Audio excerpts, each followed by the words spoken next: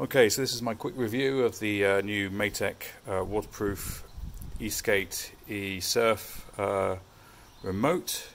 So it comes in this little case, and inside the case you get your wireless charging unit, your floating lanyard, I guess, for the esurf part of things, and the remote itself. And the remote itself is very similar to the Evolve R2 remote with the acceleration trigger and the braking thumb trigger. There is the LCD display here, and the waterproof function and on-off button for selecting options in the menus. Okay, so just a quick comparison. Here is the actual the Evolve R2 remote. You can see it's very similar. They've obviously taken their design cue from the Evolve R2, which is not bad because this is what I learnt to skate with. Yeah, so it feels very good. The trigger has got a lot of travel, so that's good, and the brake as well. There's quite a bit of resistance, so that's also very nice. Okay, just quickly. So what I'm using the remote in is my LaCroix custom DIY board. So this is a 11S 5P 21700 cell custom board with the Unity ESC and the Neptune 15 BMS.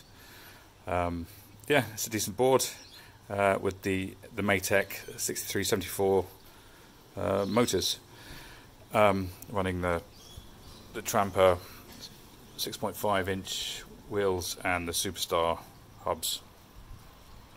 Anyway, onto the remote. So the receiver unit is actually placed, it's in here somewhere. So I'm going to power up the board and turn on the remote. Okay, so on the remote we have the signal strength. The T is the battery left in the remote itself, and the R is a display showing the amount of voltage left in the board. So it's all nice. I'm just going to move this away. So to access the menus, you hold the it's hard doing it one-handed, but you hold the trigger down and then press the button, and then you get the menu screen up. So you press the button again to toggle through the menus, like so. Yeah. For instance, and if you want to select something, you just hold down the button. So if I change the number of cells, I can just hold the button down, and then I can toggle through the values again by clicking through the button. So this is an 11S.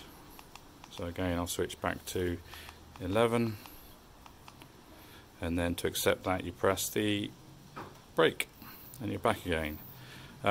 Pairing is very simple. So if you want to pair, you just go to the pair option, power up the board, select this option, and it'll pair. So it's pretty quick. But to be honest, I've only paired it once, and I've not had any need to pair the thing again. Okay, to swap between esk8 and esurf, you select the throttle mode. So again, just hold the button down, and then you can toggle between the two. So obviously I use it for esk8, so I'll leave it as such, and there we go. And then I'll use the brake again to go back to the standard display. So yeah, so it doesn't show the speed, it shows the percentage of trigger that you're pulling. Or yeah, so if I start, obviously it's connected currently to the motors, so if I pull this trigger just gently,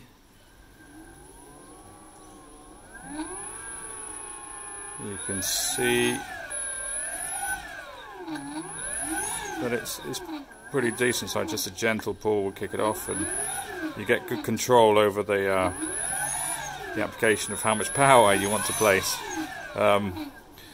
Obviously it doesn't show speed, because because there's nowhere to put the size of your wheels and your motors and your gears and things for it to calculate that, like the Evolve does. But it's pretty decent, you know. I'm looking down, seeing that I'm only applying X amount percentage of power, and if I want to look at the speed, I can open up the Unity app on the phone and check the speed as I go. Anyway, so yeah, I have to say it's pretty good. You can see the response of it is pretty decent. The range is pretty decent.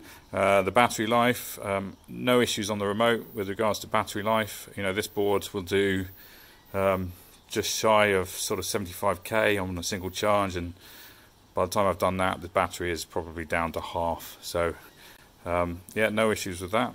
It's obviously a decent cell size inside. The only thing I would have wished they did perhaps is put maybe a texturized plastic or rubber on the grip, and maybe like a USB option to charge the thing, because currently it's wireless only. So yeah, obviously if you want to charge it when you're out for the day somewhere, it's a bit of a pain because you have to carry a wireless charger with you. But all in all, I have to say it is a really decent remote. I actually think it's better than the Evolve R2. The trigger feels better. There's definitely more control, and I've had no dropout whatsoever, and I've had it for a good couple of weeks now. So yeah, I recommend it, although it is expensive. So maybe a group buy is an option for you guys if you're interested. Okay.